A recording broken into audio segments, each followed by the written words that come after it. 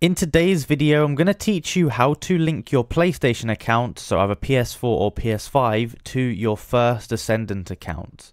Now, it's very simple to go ahead and do, just follow along closely.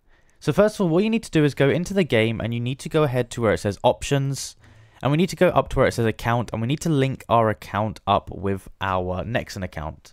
So go ahead, link that, and it's going to open up a new browser.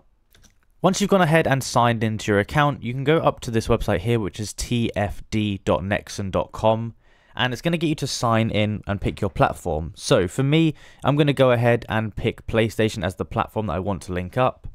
And essentially this is going to link up to your Nexon account, which should be connected to your game. Now it'll give you this error. Don't worry, this error doesn't actually mean anything.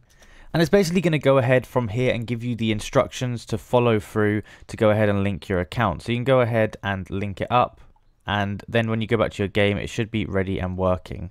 As I said, there may be a few different errors here, but you can get past it as long as you just keep going for it, basically.